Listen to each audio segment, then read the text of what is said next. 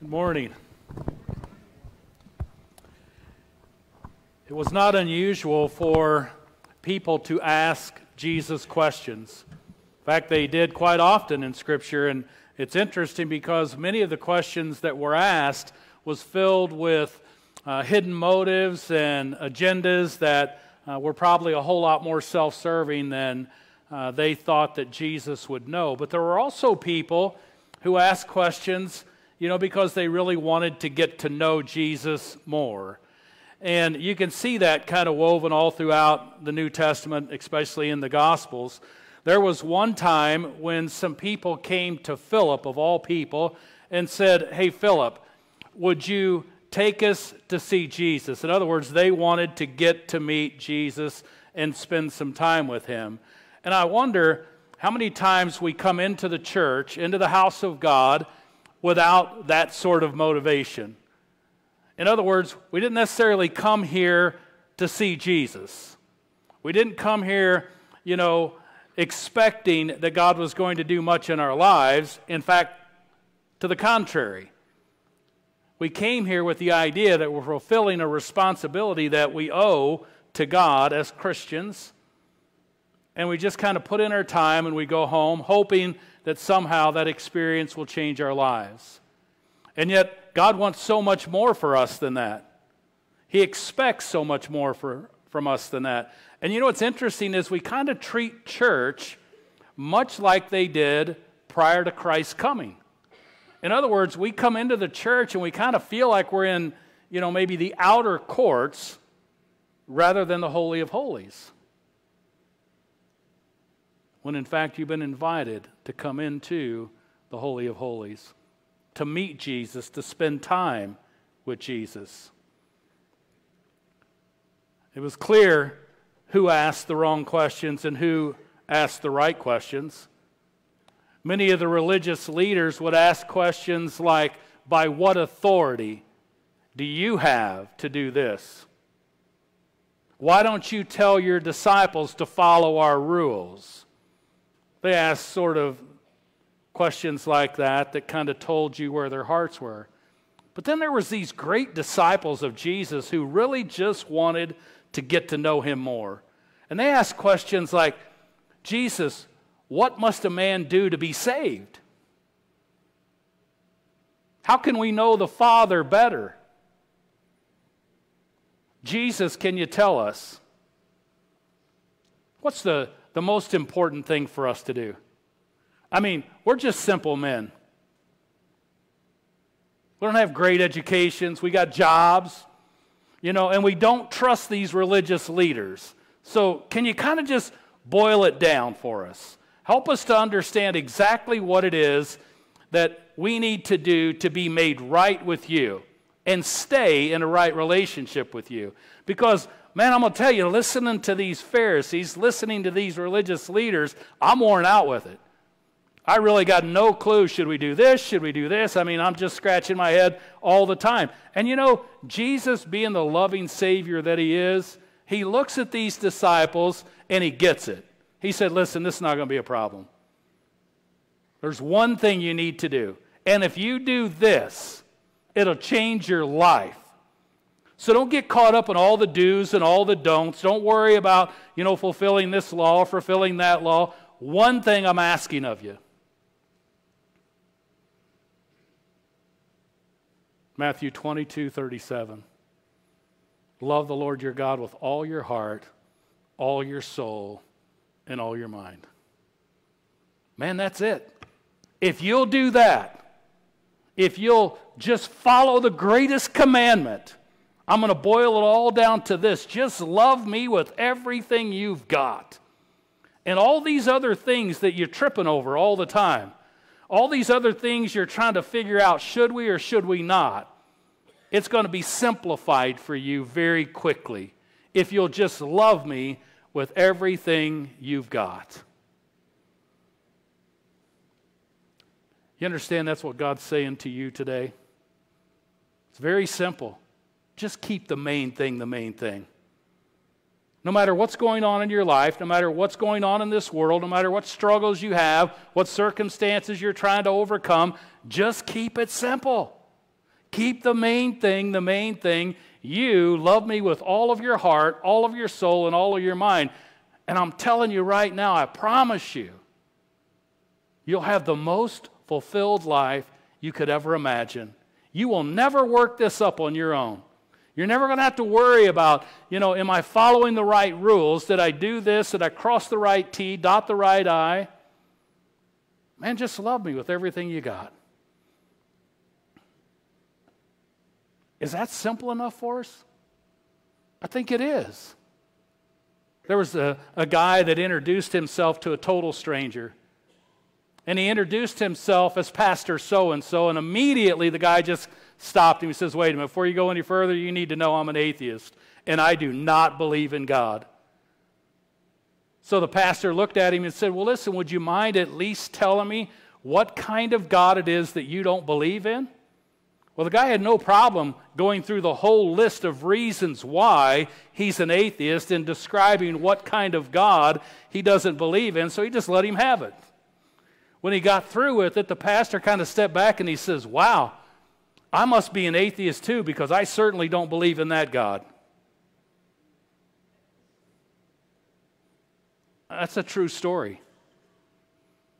I want you to think about that. For the last several weeks, we've been in a series on getting to know God, folks, for that very reason. Getting to know God, because listen, there are so many people who reject God before they ever get to know God. In other words, I've heard so much about Him. There's so many rules. There's so many hoops that I've got to jump through. I got no clue I'm ever going to make this. I mean, I just don't believe I'm ever going to measure up, at least based on the stories I've heard, the rules that I have to follow. I'm never going to make this. And so people give up on the idea of faith before they ever enter into it just because of the people of God and because they absolutely have no clue who He is. They've heard about Him and they've seen, maybe some of the evidence of God here and there, but imagine these disciples, coming to Philip. You can read about that in John 12. They came to Philip and they said, "Sir, can we meet Jesus?" We don't want to hear about Him anymore. We don't want to see the miracles anymore. We want to see the man. There comes a time in our lives when we got to stop listening to what everybody else has to say about Jesus and go find out for ourselves who this Jesus really is. And that's only going to happen if you have a desire in your heart to know Him more. If you have no desire to know any more about who He is than you do right now, then your faith isn't going to change. Your understanding of God isn't going to be any better than it is. But if you love Him, and there's something inside of you that begins to grow, a desire that says, I want to know Him more, it will change your life. I'm telling you right now. You're going to realize, man, I've been working so hard for things that I never had to work for. All I had to do was love Him with everything I have. We've looked at several different attributes of God, and this morning we're going to wrap up this series by looking at the love that God has for us. Now imagine, we heard all of these stories. In fact, there is more written and more talked about when it comes to the love of God than anything else. We've heard all of these things. But when we learn to love Him with all of our heart, soul, and mind, it's at that point that your eyes are open to see how much He truly loves you. And when you understand how much God loves you, that's going to change your perspective of Him as well as yourself. In 1 John 4:16, the Bible says, we know and rely on the love God has for us. Then he says, God is love. Love is the most talked about attribute of God, and it's probably one of the most misunderstood all at the same time. John says here that God is love. He doesn't say love is God, and there is a big difference. This doesn't mean, God's love doesn't mean that I can do anything I want to do because He loves me. What it means is that God wants what's best for you. And as you enter into that relationship with Him, you understand that denying yourself maybe the pleasures of sin for a season really is going to give you the opportunity to have the best life ever. God wants what's best for you. And do you know that He is for you? He is. He's not against you. He's for you. If that's true, and I believe it is, then number one, why do so many people avoid God? I mean, if they truly believe that God loves us the way the Bible says so, then why wouldn't you want to spend time with Him? Why would you possibly want to avoid Him? Well, I believe the main reason so many people avoid God is simply because of fear. They're afraid of what might happen if they really give their life to God. I mean, they've heard all the stories. They've seen all these people who, have such a distorted picture of who Christ is. And so people are terrified. I mean, I've heard these things 1,000 times. They're afraid of what might happen if they give their life to God, so they're hesitant. And they want to keep a safe distance from Him. I want to give you 3 of the most common fears that people have that cause them to want to avoid God. And again, I've heard these 1,000 times. These are the reasons people don't want to know God anymore. And they may be reasons that you're still tripping over. They may be reasons that keep you in the back row instead of the front row. I've never seen anything like this. I mean, you go to a concert and people are fighting with each other to get in the front row. You come to church and, man, there's never anybody down front. But when you get excited about the Lord, there's something happens. It just starts pushing you forward. But people get so caught up in these fears that they want to avoid God. The first one is, I'm afraid that I'm going to have to give up my fun. I mean, that's what comes out of the mouth of most Christian people. You're going to have to give up this, and you're going to have to give up that. And people's like, wow, I don't know if I want to do that. In other words, to become a Christian, guess what? Means the party's over, right? To be spiritual is to be miserable. People are very committed to having a good time these days. And we definitely don't want to give up our fun for faith. We turn on the TV, we log into our social media, and it tells us over and over again that we only get one shot at this life. And we all know that to be true. You really are only going to get one shot at this life. So you might as well make it count. And you should have as much fun along the way as you possibly can. Problem is, television and all those forms of social media, they have given us a particular image of fun that is often frustrated by our faith. I mean, you can sit here in your mind without ever saying a word, and you can already imagine whatever you call fun, whatever you describe as to be fun. You can almost in your mind realize, yeah, but my faith is always frustrating my fun.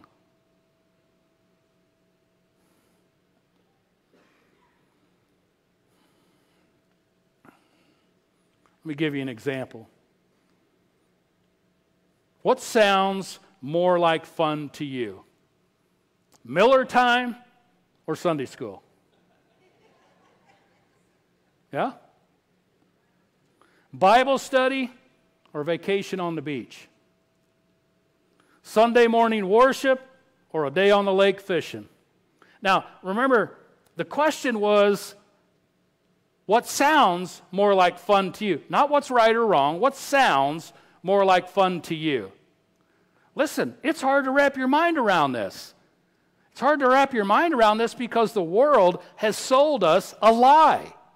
A lie that says if you buy our version of fun, you're going to be happy. Well, listen, I'm here to tell you that I have bought their version of fun many times, and I'm going to say, listen, they were absolutely right. They were. It was a lot of fun. I was really happy for a little while. But then the thrill wore off, so I bought somebody else's version of fun.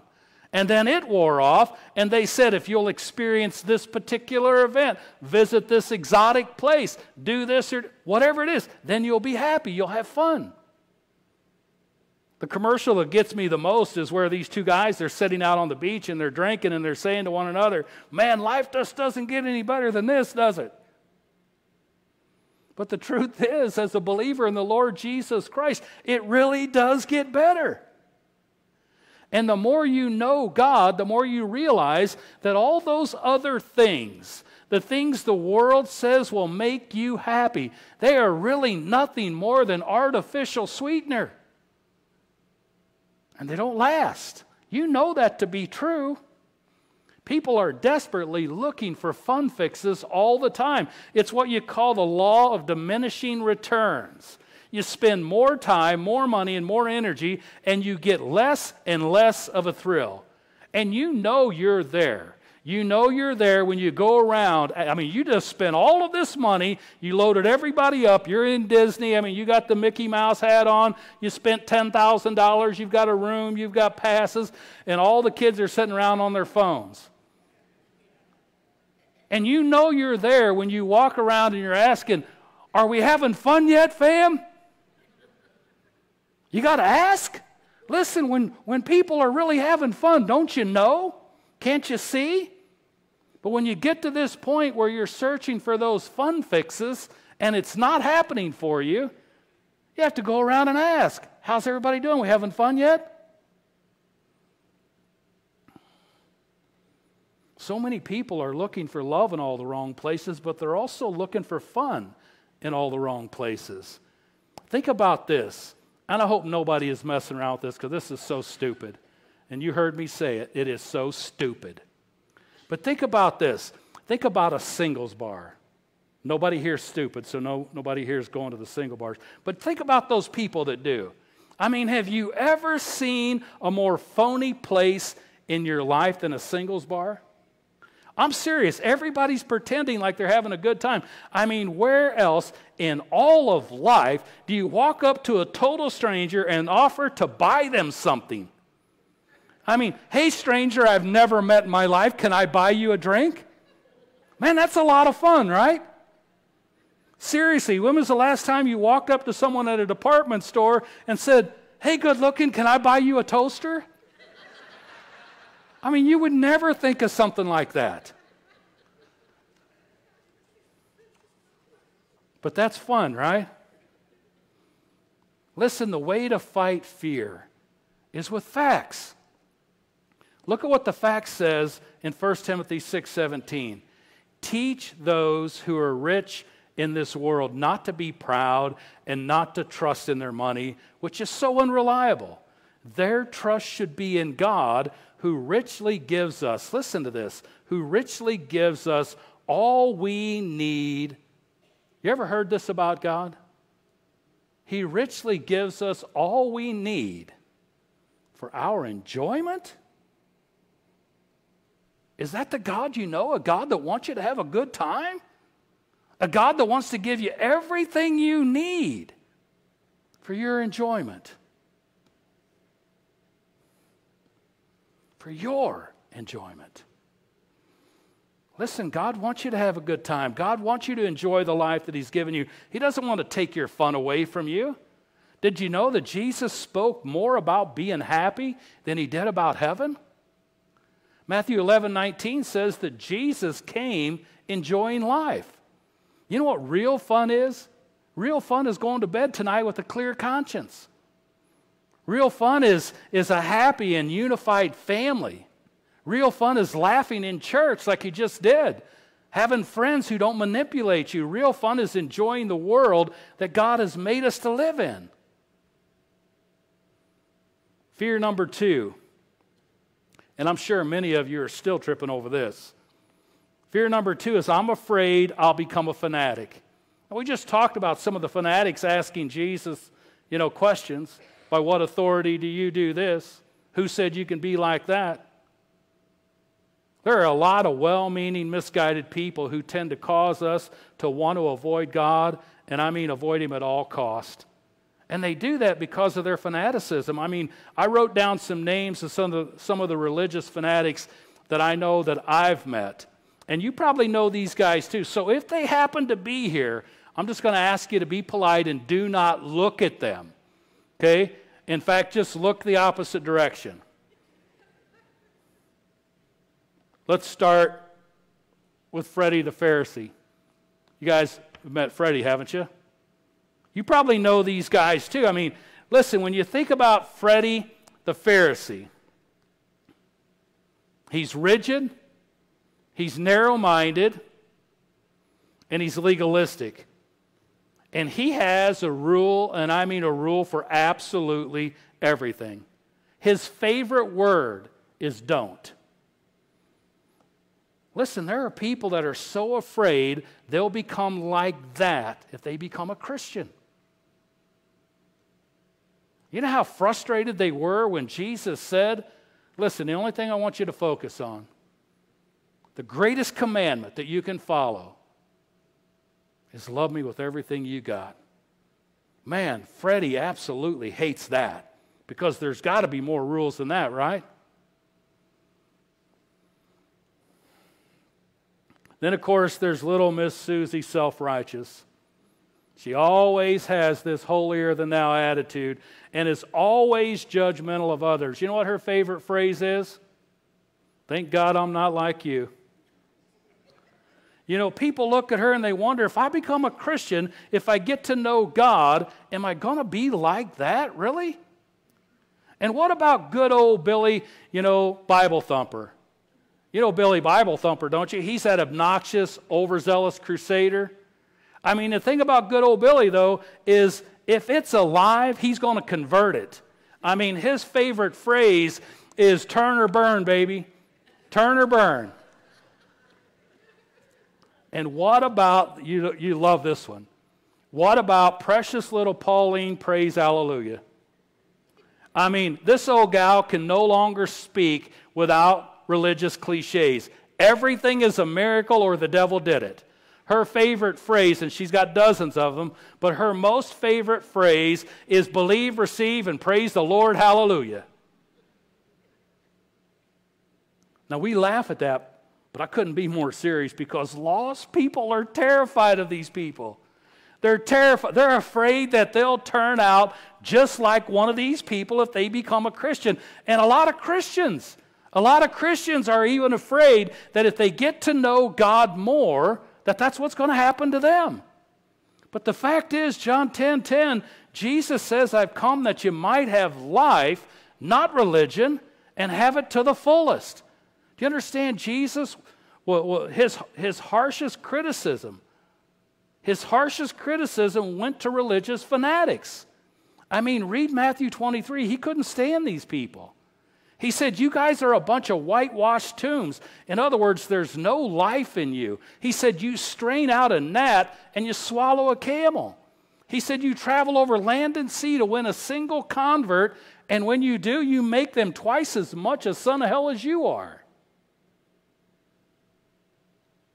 Listen, God doesn't want to make you some religious fanatic. He wants to make you a righteous saint. Fear number 3, I'm going to lose my freedom. The moment I cash in my freedom, man, it's over with. The moment I say yes to Jesus, I'm going to lose my freedom. Listen, the world defines freedom as a life without any restraint. Able to do anything I want to do, say anything I want to say, without anybody telling me yes or no. We have parents today who worry about the songs their kids are listening to, and you probably should be. But I'll tell you, the words to Frank Sinatra's song, My Way, are a whole lot worse than some of the songs your kids are listening to today. Frank Sinatra, or as many as you know, Old Blue Eyes, he sang, I did it my way. Everybody got burned by me, but I did it my way. I left 5 marriages behind, but hey, I did it my way. Total selfishness. But I had my freedom, and I did it my way. Think about what all of our freedoms have given us. I mean, our sexual freedom has given us things like AIDS, social diseases, and millions of abortions. And what about all those chemical freedoms we have? Listen, it's given us grade school addicts and the most chemically dependent society in the world. And guess what credit card freedom has given us? You guys know this, a lot of you do. It's given you 146 easy payments. That's what it's given you. Can I just tell you, there is no such thing as an easy payment? Every one of them are hard, especially when you're still paying for the fun that isn't fun anymore. Bottom line is, you're not nearly as free as you think you are. The Bible teaches us that with every choice you make, there's consequences. And I have said many times, you're free to live any way you want to live. But once you make that choice, you are no longer free. What you sow, you will reap. But notice what Jesus says about what I call real freedom. In John 8:36, he says, if the Son sets you free, you will be really free. Notice the word really. He's talking about real freedom, not phony freedom. Real freedom is freedom from guilt. It's freedom from worry and from bitterness, from the fear of death, because I know that I'm going to heaven. Freedom to be who God has made me to be. I love this. It's free to quit pretending. That's real freedom. So how do you get rid of all of these fears? 1 John 4:18 tells us that there is no fear in love. There's no fear, but perfect love drives out fear. In other words, the antidote to fear is to recognize how much God loves you. Because love and fear cannot exist in the same heart. When you realize how much God loves you, you're not going to have a fear of becoming a fanatic. That's not going to bother. It's never going to cross your mind. You're not going to have fear that God's going to take away your fun or your freedom or anything else. Remember what the very first words of Jesus was when he came out of that tomb on Easter Sunday? Very first words, don't be afraid. He said, I'm not coming to scare you, I'm coming to save you. I'm not coming to enslave you, I'm coming to set you free. We just need to realize how much God loves us. And can I tell you, the more you fall in love with him, the more you give him everything you got. The more you keep the main thing, the more you love him with all your heart, soul, and mind, the more you're going to understand his love for you. We just need to realize how much God loves us. God's not at all the way many people think he is. God's not interested in making people miserable. But he is interested in making your life manageable. To effectively do that, you need to realize, number 2, how much God loves you. Paul says in Ephesians 3:18, may you have the power to understand. May you have the knowledge to know. May you have the power to understand as all God's people should. That means we all should know this. We should know how wide, how long, how high, and how deep his love is. Those 4 dimensions to God's love here are amazing. Notice those 4 words, how wide, how long, how high, and how deep. These are 4 ways God's love grows for you. For example, number 1, God's love is wide enough to include everyone. How many of you believe that? Let me see your hands. You understand this is what makes you matter than anything in life? It's the absolute gospel truth, but it'll make you mad as heck.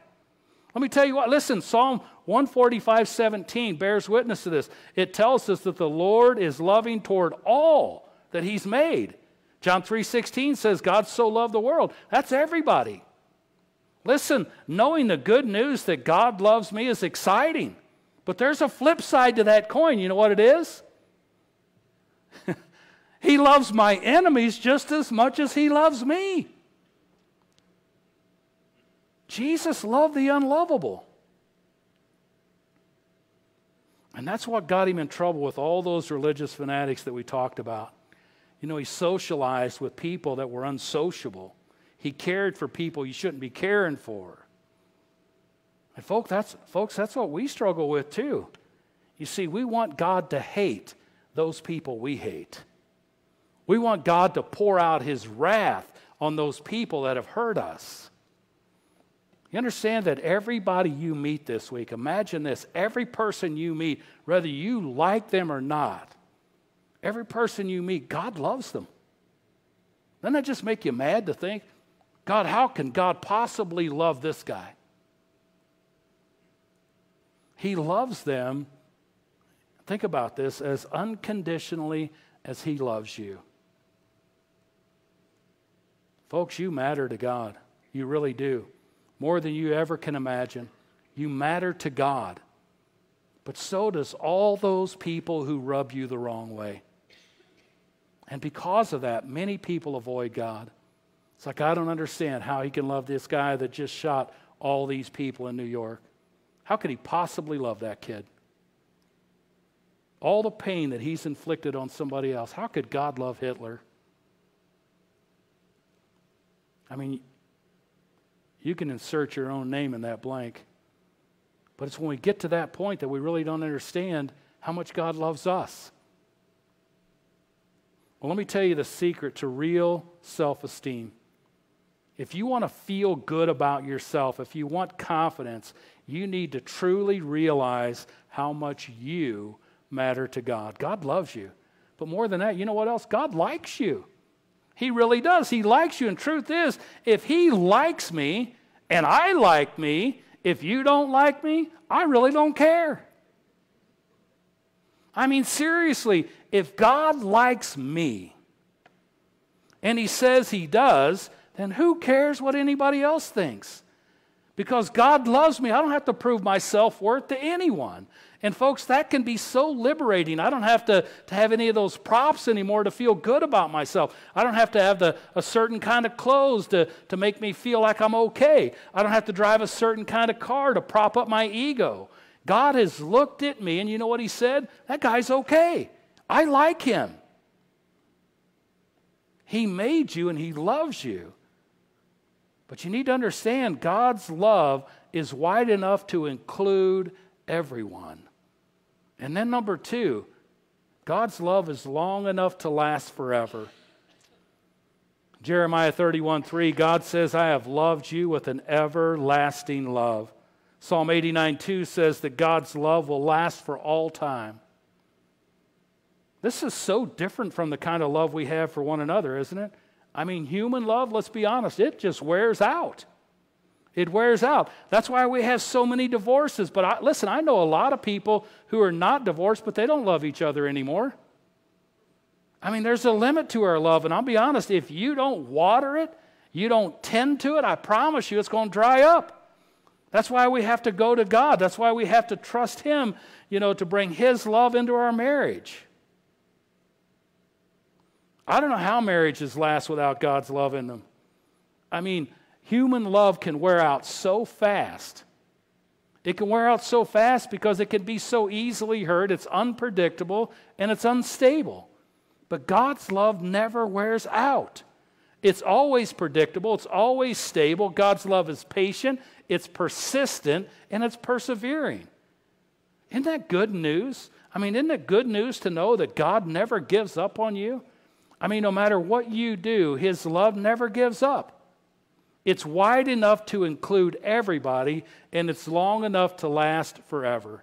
That means that God's going to love you on your good days, and he's going to love you on your bad days, because his love, listen to me, folks, it is not conditioned by your response. God's love is unearned, and it's undeserved.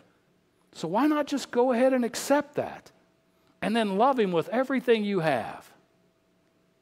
Number 3, God's love is high enough to be everywhere. In Romans 8:39, Paul tells us, neither height nor depth nor anything else in all of creation will be able to separate us from the love of God that is in Christ Jesus our Lord. That means that there is no place you can go on this planet or beyond where God's love isn't. You'll never be separated from God's love. Nothing, you understand, nothing, no circumstance, no situation, no person or power can separate you from God's love, because God's love is everywhere. Man, that ought to be an antidote for loneliness. You'll never be separated from God. Fact is, we lose loved ones all the time. If you're married, there's a good chance that one of you is going to die first.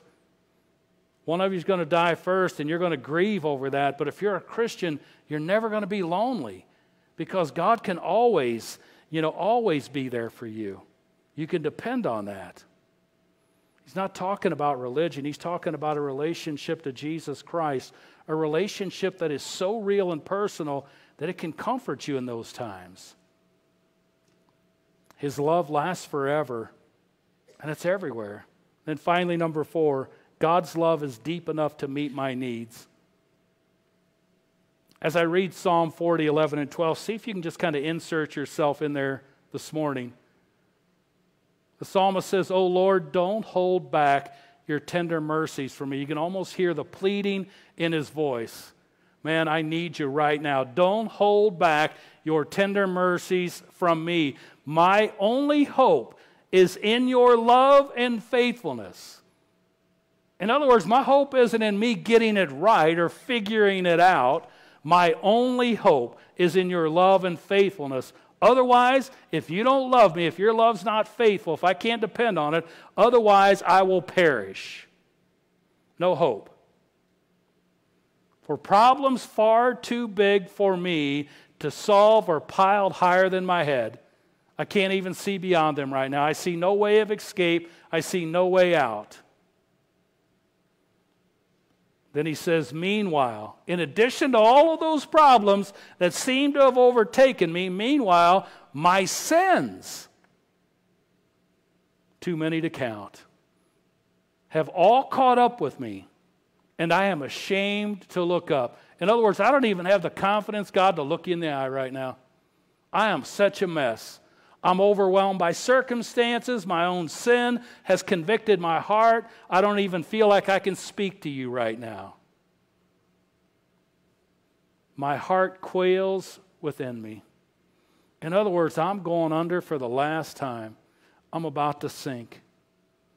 Well, can I tell you, no matter what your problems are, God's love is deeper than them all. Some of you are in deep despair this morning. Some of you are in deep trouble this morning, under deep stress. You've got deep problems, emotional problems, physical problems, financial problems. But you can trust that God's love is deeper still. It's deeper than all of those things. Corrie ten Boom and her sister Betsy were Christians who lived in the Netherlands, and during the war, they hid Jews in their homes to protect them from the Nazis. And when they were discovered, not only did the Jews get taken to concentration camps, but so did Corrie and Betsy. And they spent their lives there during the war. And Corrie was one who was able to come out alive, but Betsy was killed there.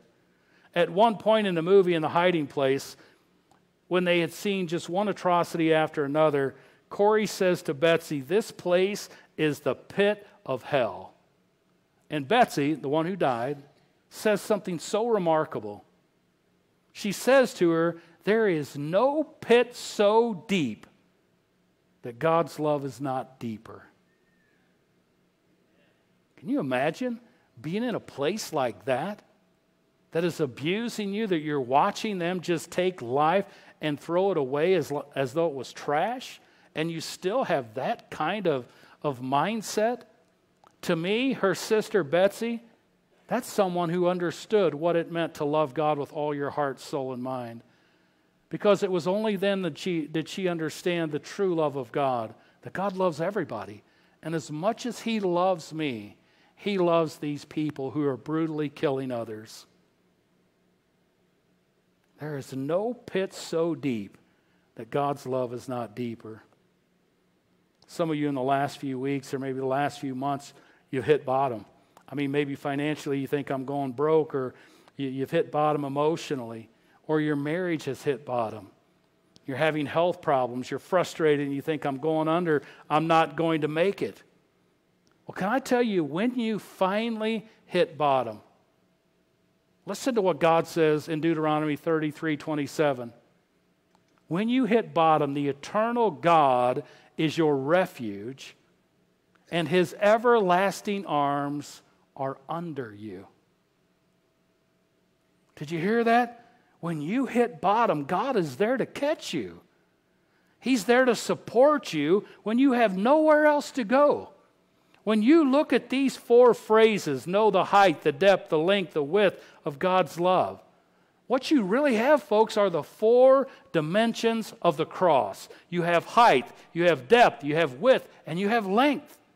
You can't really talk about the love of God without talking about the cross. Because the ultimate demonstration of love is when somebody gives up their life for you. The Bible says, greater love hath no man than this, than a man lay down his life for his friends.